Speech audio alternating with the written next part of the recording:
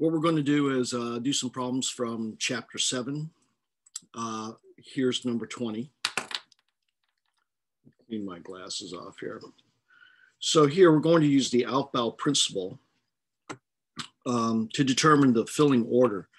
Now this is not my preferred filling order. My filling order is to use the SPDF method, and that's what I teach. And the SPDF method is based on the blocks. So this is 1S all the way to 7S.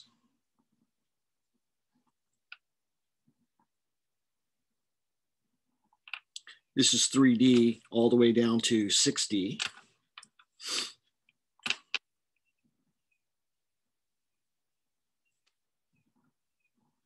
This is 2P all the way down to 7D, or 7P, excuse me. And this is 4F down to 5F. Okay, so I use the block notation, and that's probably better. But the Aufbau principle simply says you can use N and L to determine which orbital fills first. And for the Aufbau, you fill N plus L small first. And then if the sum of N plus L is the same, then you fill the lower N first.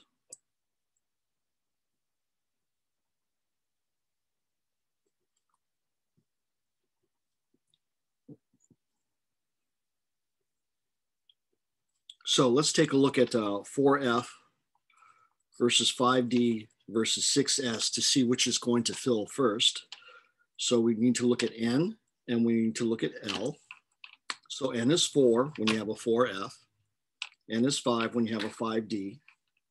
And N is 6 when you have a 6S. To figure out what L is, you have to remember that SPDF, numerically, these values are 0, 1, 2, 3. So a 4F, F is 3, so our total is 7.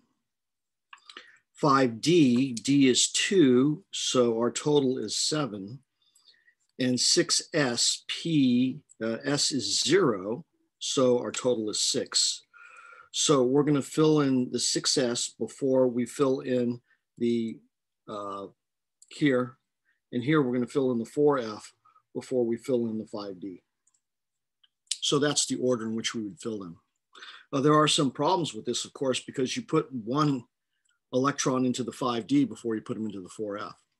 So I don't like to use the Aufbau principle, but this is the idea behind it.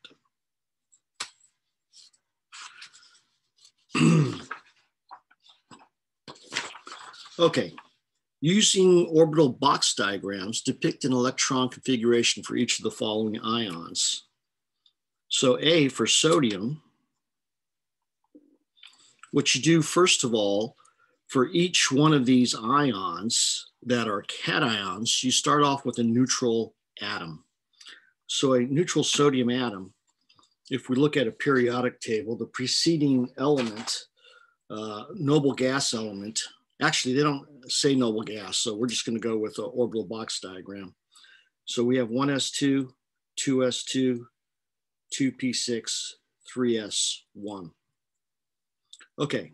So we want an orbital box diagram, and that means we have 1s and 2 electrons in there, 1 up, 1 down.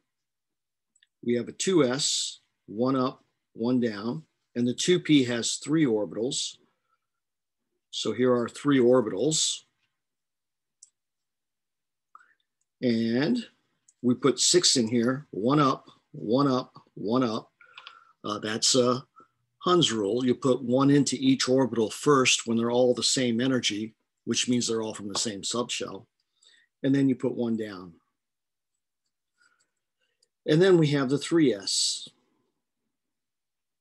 So there's neutral sodium. So what would sodium ion look like? Well, for sodium atom to become a sodium cation, you have to lose an electron. So sodium ion would look like this: 1s, 2s, and 2p, one up, one up, one up, one down, one down, one down. Now, why is it that we only put 2 electrons in per orbital? And the answer is because of the Pauli exclusion principle that says that each of these particular electrons can have, or each of these atoms or ions, every electron must have a unique set of quantum numbers. Okay, so that's A. Now for B, we're looking at aluminum. And aluminum is also in the third period like sodium. So for B, we have aluminum 3 plus. So let's look at aluminum neutral first. It's 1s2, 2s2, 2p6, 3s2, 3p1.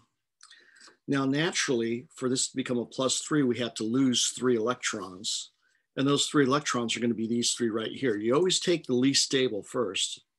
So aluminum 3 plus is 1s2, 2s2, 2p6, which means that this is going to look just like the sodium cation. In other words, it will look like this. 1s, 2, 2s, 2, and 2p. We're going to put 6 into here. So 1 up, 1 up, 1 up, and then 1 down, 1 down, 1 down. Okay, so that's the aluminum cation. C, we're going to do the germanium cation. So the germanium cation, we can see that it is right here in group 4A, and they say that this is going to have a, that it's going to have a +2 charge. So neutral germanium is 1s2, 2s2, 2p6, 3s2, 3p6, 4s2, 3d10, and then 4p2. So that's the electron configuration to start with using the SPDF method. And again, we get this just by reading across the periodic table. So here's germanium right here. So when we read across the periodic table, we start here 1s2, 2s2, 2p6, 3s2, 3p6, 4s2, 3d10, and then 4p2. Because remember, this is 1s, 2s, 3s, 4s, 5s, all the way down. This is 3d, 4d, 5d. Over here, this is 2p, 3p, 4p, 5p, 6p, and on down. And down here, this is 4f all the way across, and then this is 5f. You have to remember that for the 4f and the 5f, they begin with cerium and thorium, and they end with lutetium and lawrencium. So the periodic table I'm going to give you on the test is going to reflect that. There are some periodic tables that are kind of arranged differently. And you'll see lanthanum and actinium down here as part of this group. And then you'll see lutetium and lawrencium up here as part of this group. And that's not quite correct. So I'll give you the periodic table based on how I want you to look at SPDF notations. All right, so that's germanium. However, once we get this, we have to rearrange this. So my little symbol for rearrangement is this pigtail with the arrow. So neutral germanium is 1s2, 2s2, 2p6, 3s2, 3p6, 3d10. So you put all the third shell subshells before all of the fourth shell subshells. So 4s2 and then 4p2. So this is germanium neutral. And what would germanium with a +2 look like? Well, it would be 1s2, 2s2, 2p6, 3s2, 3p6, 3d10, 4s2. Now, all of this right here is the same electron configuration as argon. If you count up electrons 2, 4, 10, 18, and you look here at argon, argon has the atomic number of 18. So the noble gas configuration, we would write this, argon, because this is the same as argon. And then we would write 3d10, 4s2. And so I'm going to write the noble gas orbital box diagram for germanium plus 2. And that's going to look like this. Argon. D has 5 orbitals. So 1, 2, 3, 4, 5, 6, 7, 8, 9, 10. That's our 3D. And then here's our 4s with 2 in there. And so that would be germanium with a plus 2 charge. Now we also have to do F minus. So for F minus, what do you generally do for anions? In general, the anion electron configuration is the same as the neutral noble gas in the same period.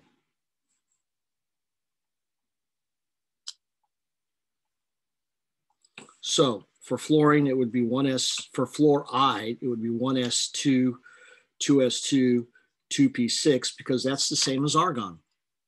And if you look at F versus F minus, F has an atomic number of 9. F minus has an atomic number of 9. The number of electrons is equal to 9 because it's got to be neutral for F. And here, the number of electrons has to be 10 because you're going to have a negative charge that's due to an extra electron. So how will 10 electrons arrange themselves in the subshells? It'll be just like argon, which has 10 electrons. So here, we've seen this before, 1s2, 2s2,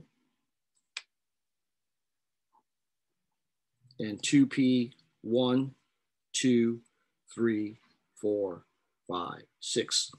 And in fact, this is the electron configuration for F minus. It's the electron configuration for O2 minus. It's the electron configuration for N3 minus. And so here, this kind of explains why these particular ions exist. Is because they end up having an electron configuration like a noble gas, which means that they're kind of stable like a noble gas. They're not quite as stable as a noble gas because they're charged and therefore attracted to cations, whereas noble gases are not. Okay, so that's number 22.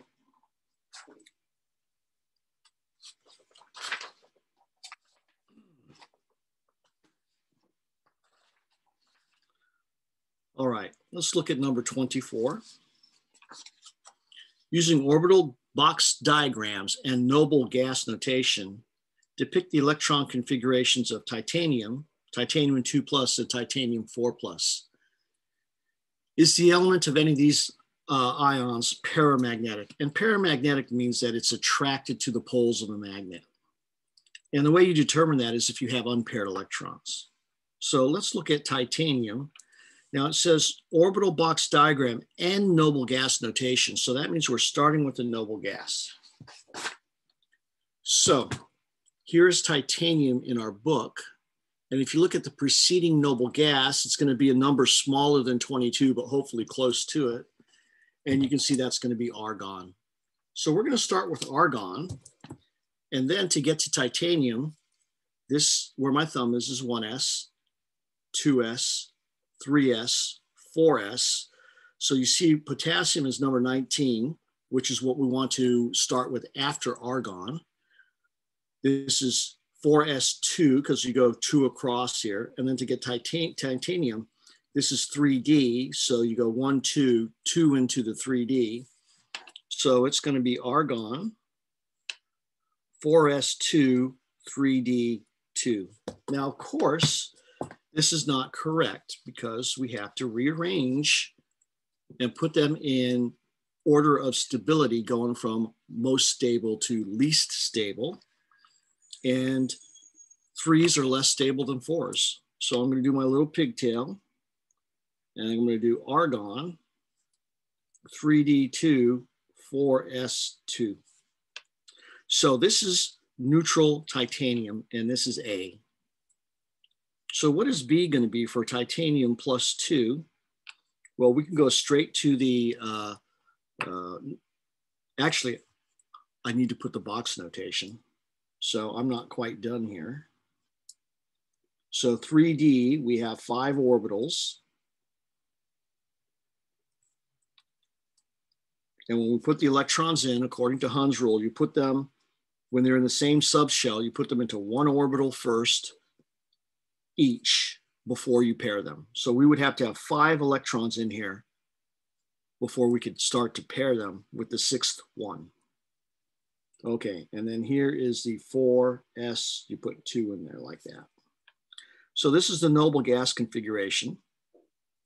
And this one is paramagnetic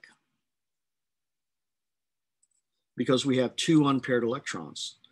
Now, what would titanium plus 2 look like? Well, it would look like argon, 3D, 1, 2. To get a plus 2 charge, we have to take away 2 electrons. So we take away the 2 least stable, which are these to the far right. Now, what would titanium plus 4 look like? Well, it would look like argon.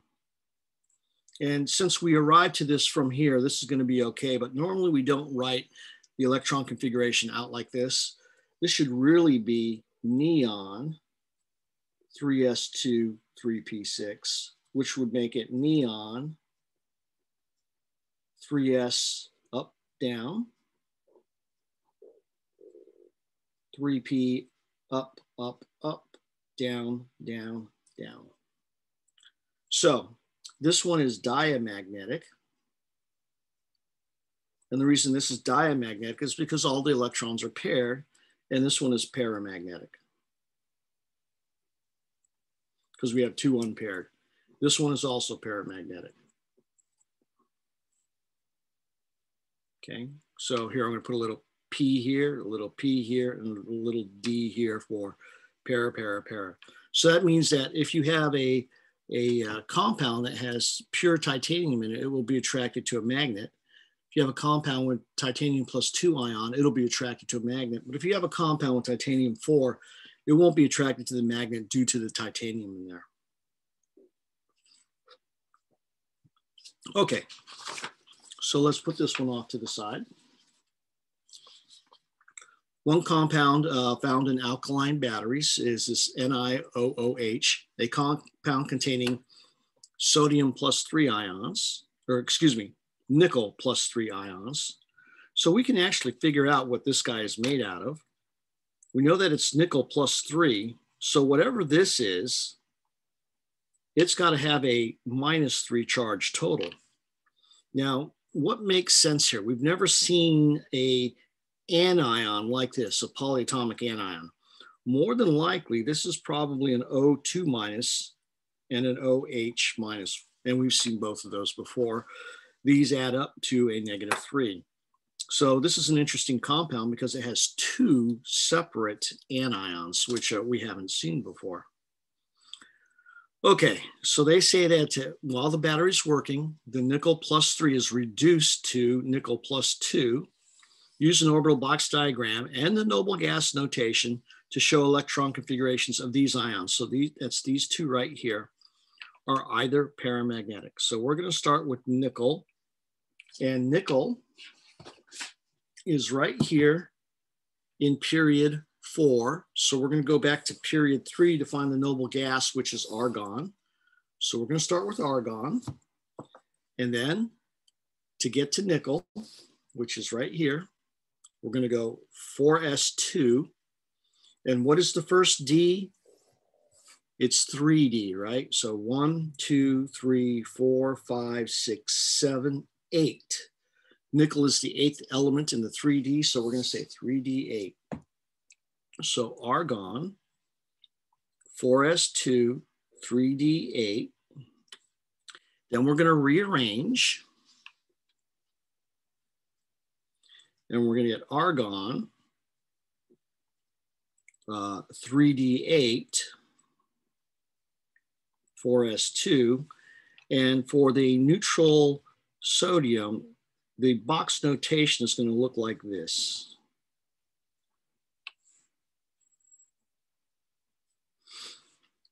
So remember, Hund's rule says put 1 electron into each orbital before you pair them in an orbital.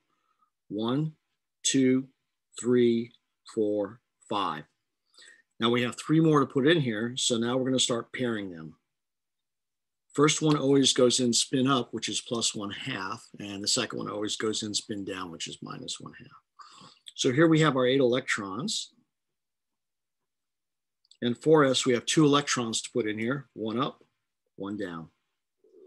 Okay, so this one here we can see is going to be paramagnetic because we have 2 unpaired electrons. Now, if we look at nickel +2, to take a neutral nickel atom and turn it into a +2 ion, you have to take away 2 electrons, and it's going to be these 2 because they're the least stable.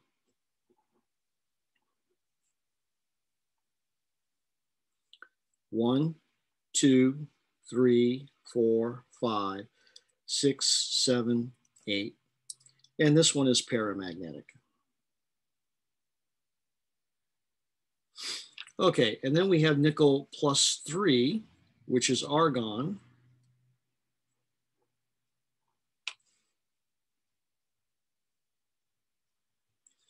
Now the question here is, which electron do we take? And the answer is we take the least stable one. Well, which one is going to be the least stable? And the answer is, well, when you have 2 electrons in an orbital, they're sharing the same space. And since they're both negatively charged, that leads to a slight instability. This electron here is unpaired, so it doesn't have that same instability or instability. So here, we're going to take that paired electron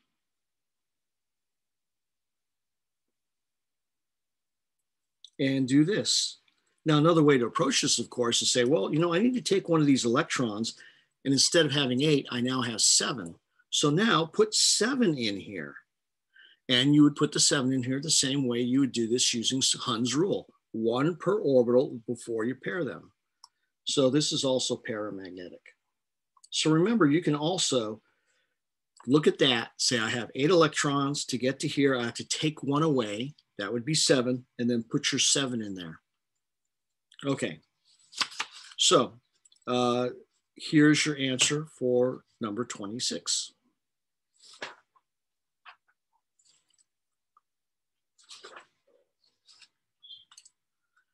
All right, 28. Arrange the following elements in order of increasing size. Try doing it without looking at figure 7.5. Okay, so we want to know where these elements are on the periodic table. So if I draw my periodic table,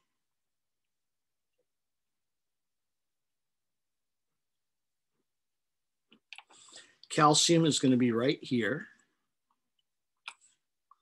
Okay, and then we need rubidium and phosphorus. Rubidium is right here. And if I draw this across,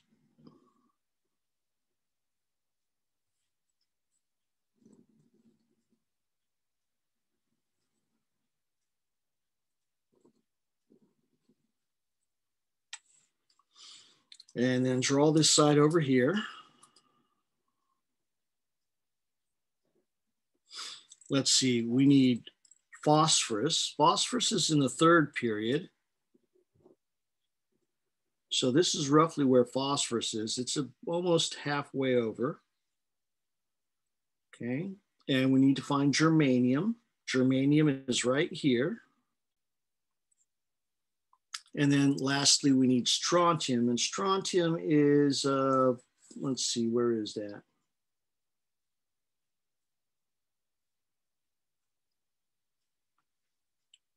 Strontium's a metal, so there it is, strontium.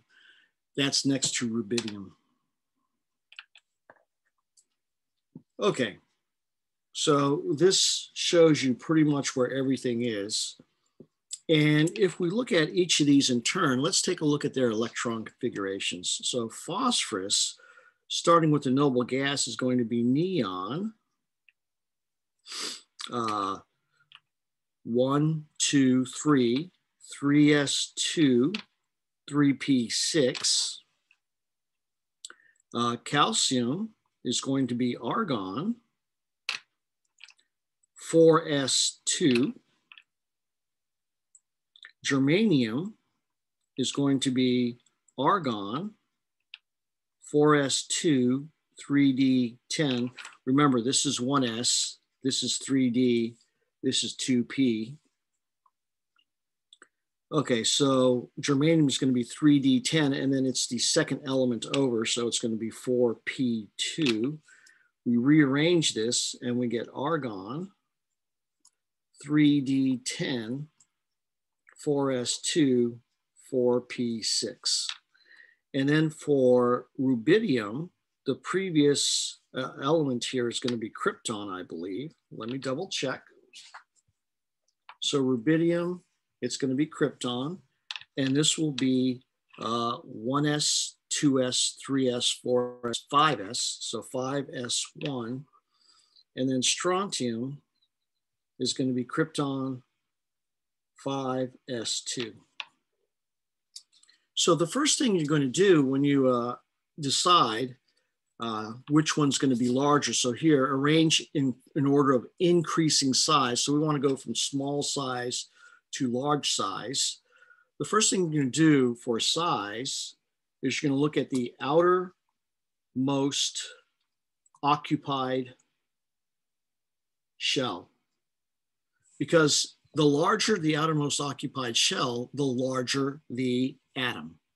So here you can see that for phosphorus,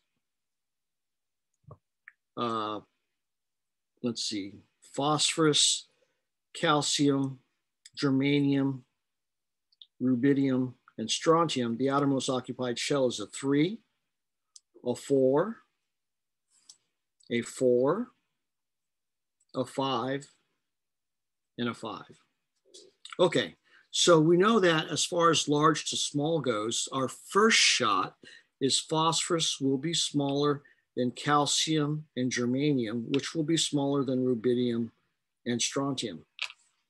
So how do we decide if they're in the same period? And the answer is farther to the right, they're smaller.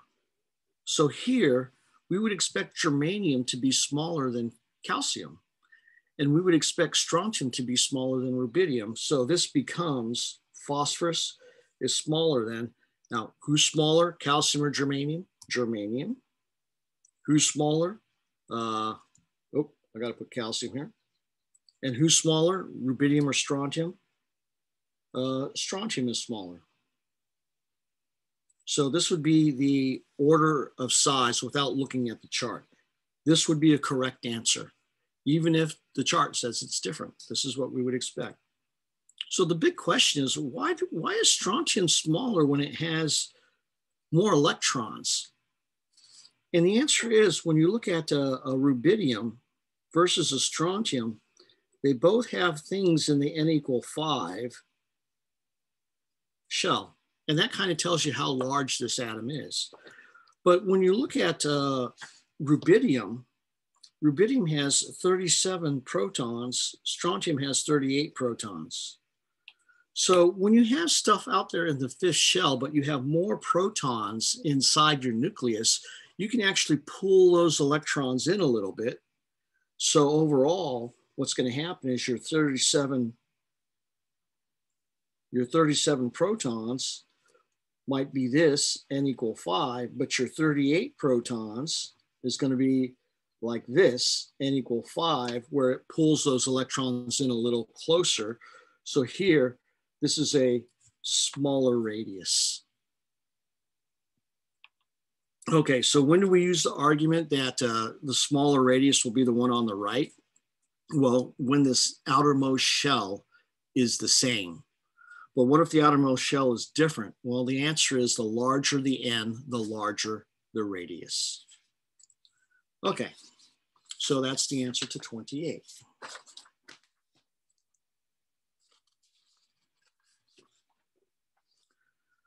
Let's take a look at 30. Select the atom or ion in each pair that has the larger radius. So we've actually done this. Actually, we haven't done this. So let's look at cesium versus rubidium. Here's cesium right here. So for A, which one's bigger? Cesium. Why? Well, because we know that cesium, I'm going to have to go back and forth between this and another piece of paper. So here, for rubidium, we already know that that's argon 1, 2, 3, 4, 5, argon 5s1. So for A, rubidium is argon 5s1. Cesium is going to be, what is that, xenon? No, krypton. Oh, I messed that up. This is krypton 5s1. And cesium is going to be xenon 6s1. So which one is larger? We're going to say that the cesium is larger because it has electrons in the 6th shell. And the 6th shell is greater than the 5th shell. So that's A. B, O2 minus or O. Now, when you're comparing the same element, the one with more electrons is larger. So O2 is larger because it's the same element, but has more electrons. So we use that argument when it's the same element, but we look just at the number of electrons. C, when we look at bromine, which is going to be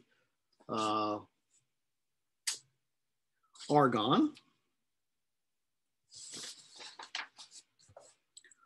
4s2, 3d10, 4p5, which we rearrange and get argon, 3d10, 4s2, 4p5.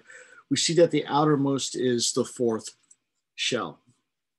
Now, when we look at arsenic, arsenic is in the same period as bromine. So it's going to be argon, 4s2, 3d10. But where it is in the 4p, you can see arsenic is 1, 2, 3. It's 3 over. So it's going to be 4p3. And when we rearrange this, we're going to get argon, 3d10, 4s2, 4p3, which is also the 4th. So we have a 4th shell versus a 4th shell. Which one is going to be smaller? Well, now we need to look at the nucleus. So for bromine, in the nucleus, we have 35 protons with a positive charge of plus 35. Arsenic, on the other hand, has, let's see, 33 protons. So who is going to be able to pull that 4th shell in closer? And the answer is the one that has a larger positive charge. So it'll be something like this, where we expect the bromine to be smaller than the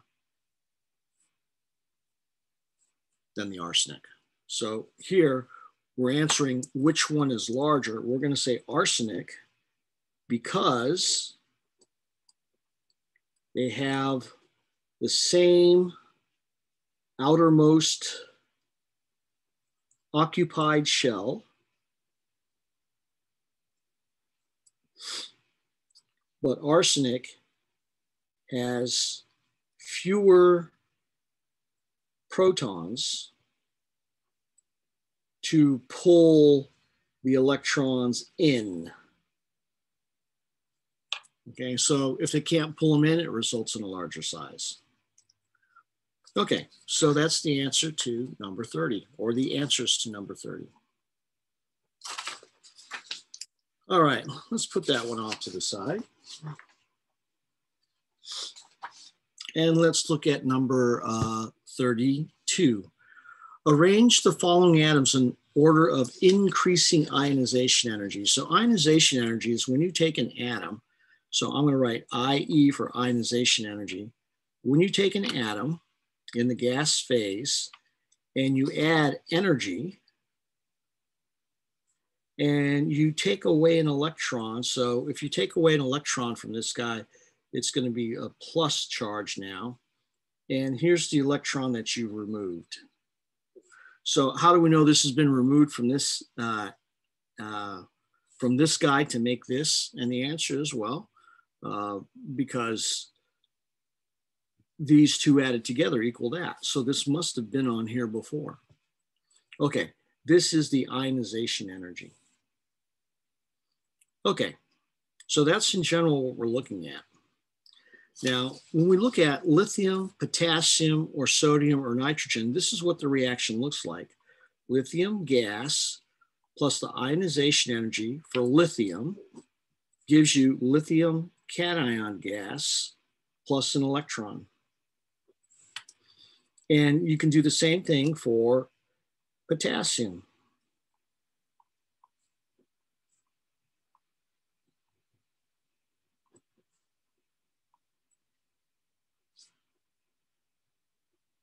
You can see I got ahead of myself and I started writing lithium again. But we're asking which one of these ionization energies is smaller and which one is larger. So how do you determine which is smaller and which is larger? And the answer is to look at ionization energies and compare them. The first thing you do is you look at what shell is it taken from. The more stable the shell, the harder it is to take, and the higher the ionization energy. And then what you do then is you look at subshells essentially. So let's take a look at these. And then you can also look at paired versus unpaired. So let's look at lithium, which is 1s2, 2s1. Potassium is 1s2, 2s2, 2p6, and 3s2, 3p6, 4s1. Carbon is 1s2, 2s2, 2p2. And nitrogen is 1s2, 2s2, 2p3. So here, let's look at the box diagrams on each of these. So for lithium, it's going to be 1s2 and 2s1. For potassium, we're going to go ahead and say that we're going to start with, let's see, we're going to start with argon. So argon. And that way we can just write the 4s1. And for carbon, we're going to go ahead and write out the 1s2, the 2s2, and the 2p2. And then for nitrogen, we're going to write out the 1s2, the 2s2, and the 2p3.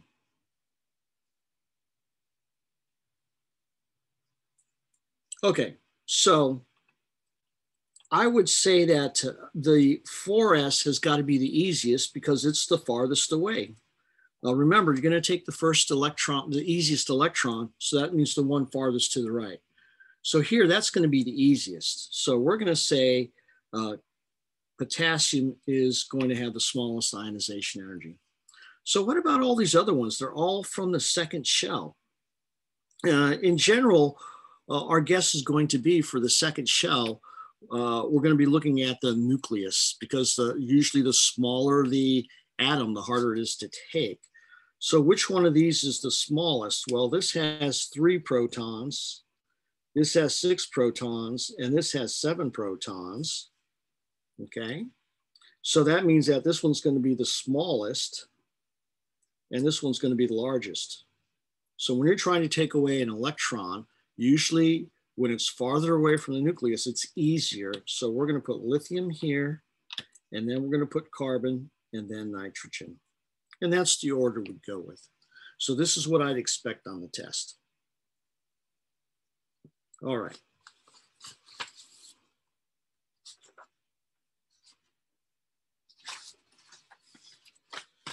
Compare the elements: boron, aluminum, carbon, and silicon. Which has the most metallic character? Well, that's a no-brainer. Boron and silicon are both metalloids, which means they're metal-like. Carbon is a non-metal, so we're going to say aluminum. Why? Because it is a metal.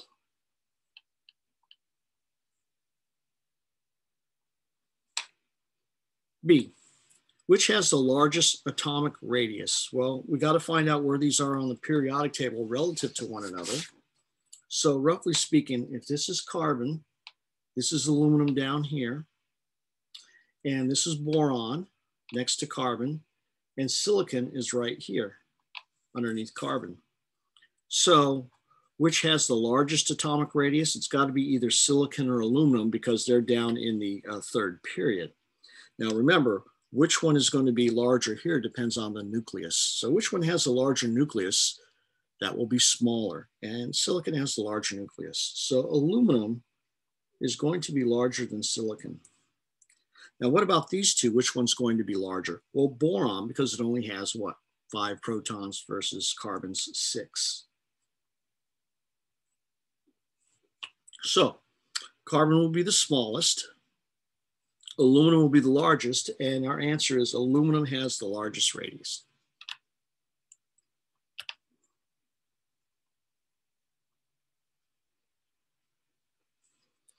Okay, which has the most negative electron attachment enthalpy? So electron attachment enthalpy is where you take an atom in the gas phase and you actually add an electron to it. Now what results is an anion. Now, when that happens, energy is released. And when energy is released, that means it's got a negative sign. It's exothermic. So we put the energy over here. And of course, it's negative. And that's why we talk about the negative electron attachment enthalpy. This is the electron attachment enthalpy. Okay, so which one is going to give the most negative electron attachment enthalpy? And the answer really depends on this. If this is your atom, and this is the shell it ends up in, and your electron comes from infinity and ends up on the shell, it depends on what shell it ends up in. If it ends up in an n=1 shell, it'll give off more energy than if it ends up in an n=2 shell. So to be able to answer this for C, we have to take a look at the elements here and look at their electron configuration and ask ourselves, where does it end up?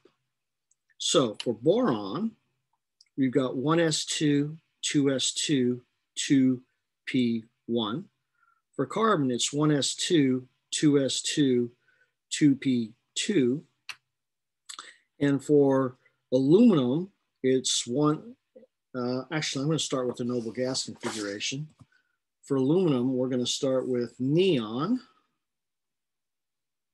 And then we're going to have 3s2, 3p1. And silicon is going to be neon, 3s2, 3p2. And what's neat about this one is we can actually use the radius to decide. So here we said that aluminum is the largest. So that means the electron ends up here. Silicon is the next largest, so the electron ends up here. And then the next largest is boron. Now boron's quite a bit smaller.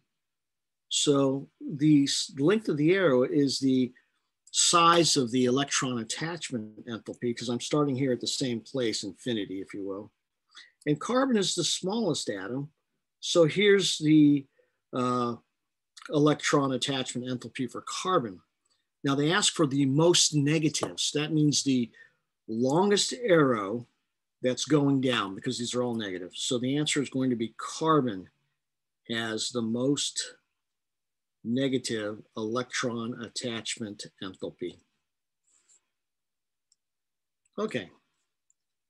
Now for D, place the three elements, boron, aluminum, and carbon in order of increasing first ionization energy. So ionization energy, we're looking at the opposite. So carbon, we're going to take an electron away, boron an electron away, and aluminum an electron away. So here, naturally, the closer it is to the nucleus, the harder it is to take. So carbon will have the greatest, then boron, then aluminum. Because remember, for ionization energy, you're taking the atom in the gas phase, you're adding the ionization energy, and then you're making the cation, plus you're taking an electron away. An electron is closer to the nucleus, is harder to take. So here, the electron that you're taking away here is going to be from a closer to the nucleus than for boron, because carbon has more protons than boron. Okay, so that's number 34. Okay, explain each answer briefly. Rank the following in order of increasing atomic radius. So here's oxygen, here's sulfur, and here's fluorine. So for A, we already know that lower period means more electrons and more shells, as it were. So sulfur is going to be the biggest. And then between oxygen and fluorine, oxygen and then fluorine, because here in the same period, fluorine has more protons in the nucleus pulling the electrons in. So what we've learned is that if you look at a period, their outermost shell is the same. If you look at two different periods, the lower one has a larger outermost shell. So we can do this fairly quickly without going through the electron configurations. If we just understand that in a group, we have more shells going down, and in a period, you have more protons going to the right. And if we really wanted to do this so that it made more sense to us, we would say larger and larger. Because here, fewer protons makes it larger. So here, now we have phosphorus, silicon. So here's phosphorus, here's silicon, here's sulfur, and where is selenium according to all of that? Selenium is down here underneath sulfur. So we got to say right off the bat that selenium is the biggest. And then between these, we're going to say phosphorus, then silicon, then sulfur, because farther to the right is going to be larger. Oh, they're not asking for that. They're asking for ionization energy, but we can use the same thing, which is going to have the largest ionization energy. So we can use the size here. So here's sulfur. Here's silicon, here's phosphorus, and here's selenium. So if we're going to take an electron away, so here I'm taking the electron away to infinity, which one's going to be the hardest to take away? That's ionization energy. Well, the one that you have to put the most energy into, so that's sulfur.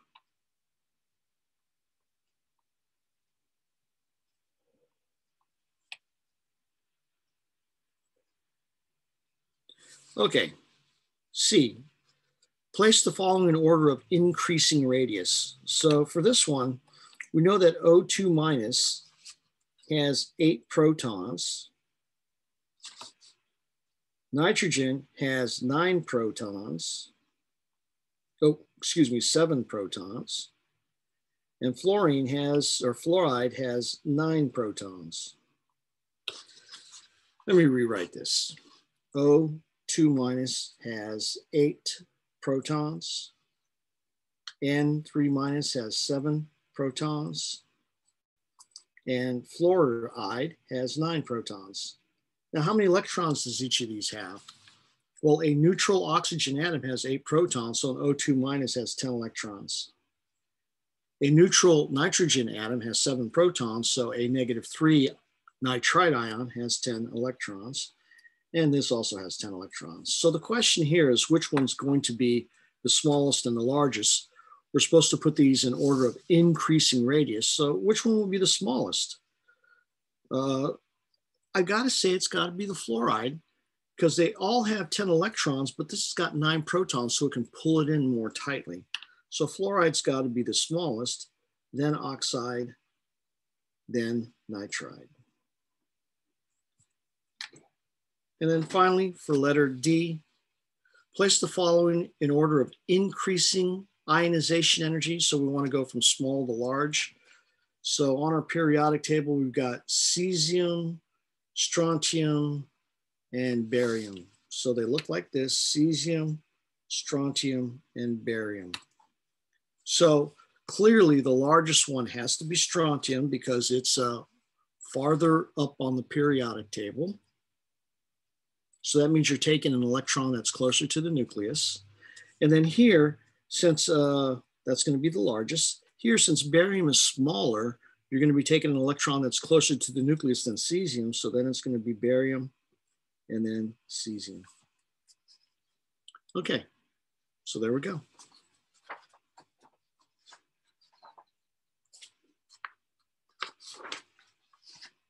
Okay, 38 we're going to skip, because we're supposed to look in the book and I don't want to do that.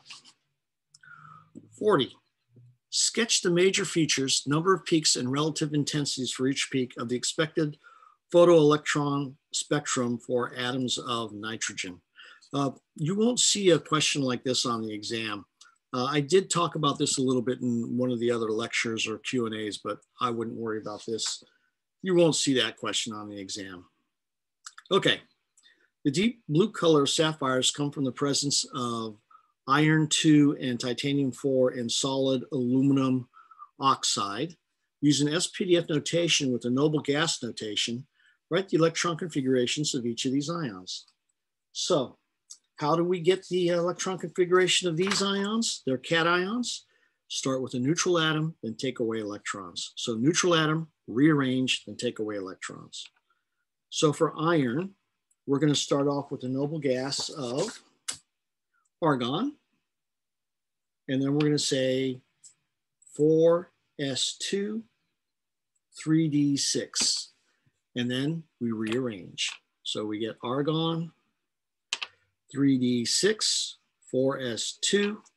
And then for iron plus 2, we're going to go with argon, 3d6. We're going to take away those 2. Now, this does say to write the SPDF and noble gas, and we're done. Now, it did not ask for noble gas and orbital box. So this is the answer right here. Now, for titanium, we're going to go with argon. And let's see, it's going to be 4s2, 3d2. We're going to rearrange it and get argon 3d2, 4s2. And then we're going to take away 4 electrons for titanium plus 4. So it's going to be argon. And what we really should do is write this as neon 3s2, 3p6. Okay, so there's your answer there for titanium plus 4. What's the magnetism for these ions? And the answer here, this one is going to be diamagnetic. And this one is going to be paramagnetic. And you might wonder, well, how can I answer that so quickly without knowing what the box diagram looks like? And the answer is simple. Every electron will be paired if the subshell is full. An S subshell can have 2 electrons, a P can have 6, a D can have 10, and an F can have 14. Here, this D can have 10 electrons in it. So when we put those 10 electrons in it, what is Hund's rule? one per orbital before you pair them. 1, 2, 3, 4, 5, 6. So you can see we end up with 4 unpaired electrons, paramagnetic. Here, oops, I made a mistake here. No, I didn't make a mistake. Here, if you look at the 3s, they're paired. And if you look at the 3p, 1, 2, 3, 4, 5, 6. So you always want to get into the habit when you're putting them into the orbitals and the subshells is to put them one per before you pair them. It would be too easy to take these 6 and put a pair, and a pair, and it would be wrong. Okay, so that's number 42. The rare earth elements or lanthanides exist as +3 ions. Using an orbital box diagram and noble gas notation, show the electron configurations of the following elements and ions. So here we're going to have to show the orbital box diagram. So let's get cerium. Cerium is number 58. So it's way down here on the periodic table. So if we go backwards from 58, 57, 56, 55, we start here at xenon, 54. So here's cerium, xenon, and then after xenon, so here's xenon way over here in period 5, we jump down to period 6 and we say, okay, 6s2, 5d1 for lanthanum. So 6s2, 5d1. And then to get to cerium, it's down here, and that's a 4f1. Okay, so that's cerium. And now we need to rearrange this, and we get xenon, 4f1, 5d1, 6s2. Now, what does cerium +3 look like? Well, it's going to look like xenon, 4f1. We're going to take those 3 away. Okay, now kind of a quick way to check to see if you're close to being correct with this electron configuration is count electrons. Cerium is number 58, so it should have 58 electrons. And here xenon is number 54, so we got 54 electrons for that, plus 1 for the 4F, plus 1 for the 5D, plus 2 for the 6S. And when we add this all up together, we get 4 plus 54, which is 58. So at least the number of electrons matches. So that makes us feel like this electron configuration is at least kind of closer or close to what it should be. So for A, we have the box notations. So I didn't do the box notations yet. So I'm going to do that now. Here's xenon. Now for 4F, there are 7 orbitals. So here's 1, 3 more, and 3 more. And this is what it looks like for the 4F. For the 5D, there are 5 orbitals. And for the 6S, there's only 1 orbital. Now for cerium 3+, we're going to write xenon,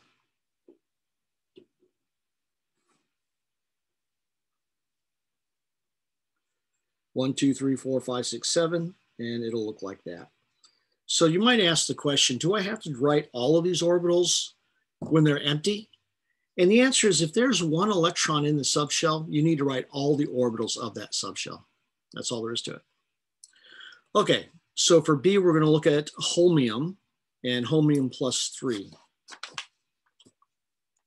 So for B, we're looking at holmium. Now, where is holmium? You see it's right here. It's down in the F block. So number 67 says that we're going to start with not radon, which is 86. We're going to start with xenon, which is 54. So for holmium, we start with xenon. And then when we continue, we can see that after 54, we have 55 and 56. This is 6s2. And then we go to number 57, which is lanthanum. 3D, 4D, 5D, so 5D1. And then for holmium, we have to go 1, 2, 3, 4, 5, 6, 7, 8, 9, 10, 10 elements across to get to holmium. So that's going to be 4F10 because the mote is 4F, then 5F. Okay, so that's holmium. Now we have to rearrange it. So we write xenon, 4F10, 5D1, 6S2. And I'm going to go ahead and write the box notation for holmium. Xenon. So there's 1. And it's 4F10. So 1, 2, 3, 4, 5, 6, 7, 8, 9, 10. And 5D1. So 5D1. Boom, boom, boom, boom. 5D1. And 6S2. Now, holmium plus 3 is going to be xenon.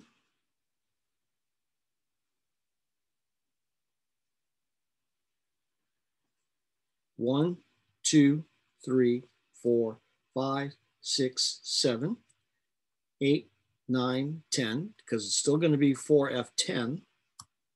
And we're going to take away these 3 electrons, 1, 2, 3. So that's holmium with a plus 3 charge.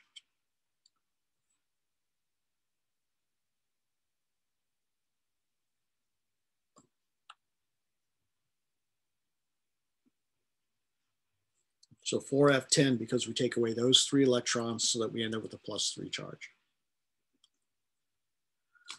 Okay, so that's number 44.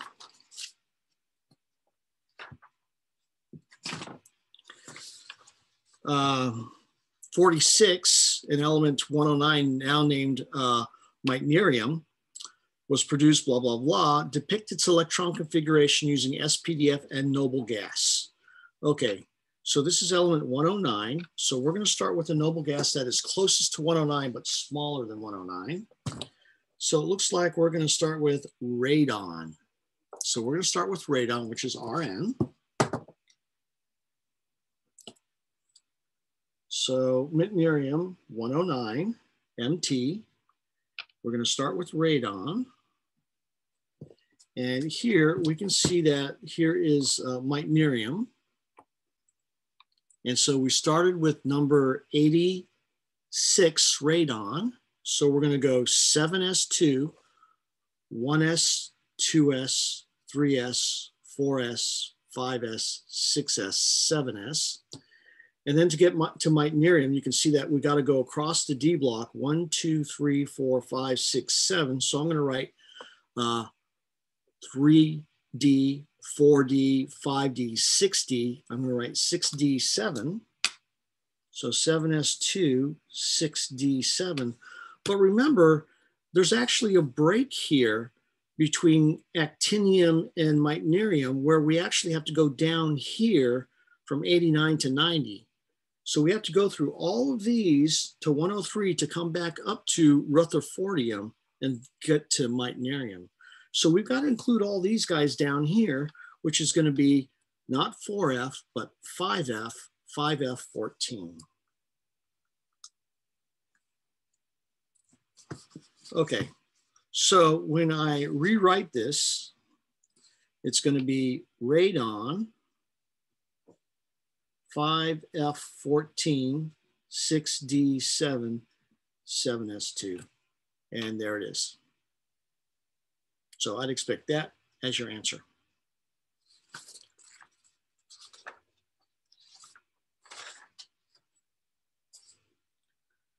Okay, so for this one, it's a little bit more practice for writing possible quantum numbers. So a possible excited state for the hydrogen atom has an electron in a 4p orbital.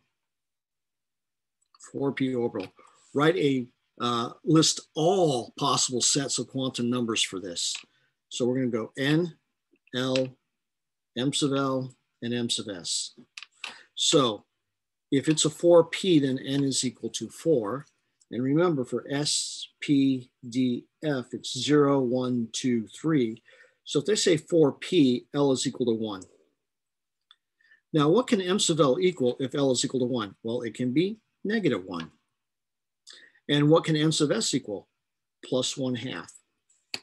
Now, you can also have a 4, 1, negative 1, minus 1/2. So those are both possible sets of electrons in a 4p subshell.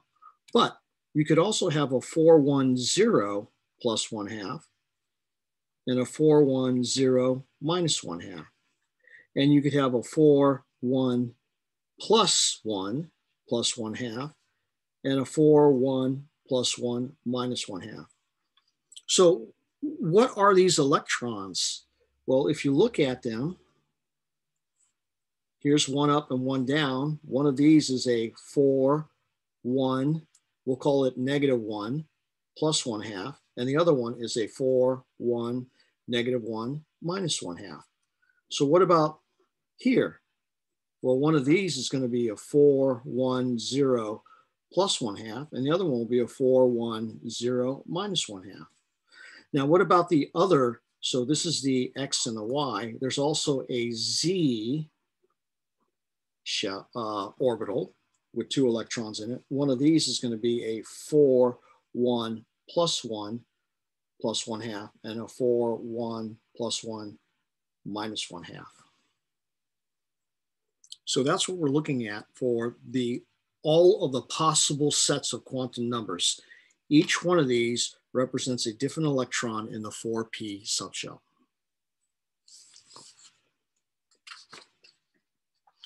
Refer to the book. 52, rank the following. We're going to call it quits right now because I've been at it for about an hour. So I'll start with 52 for my next lecture. Thank you for listening. I should say my next Q&A.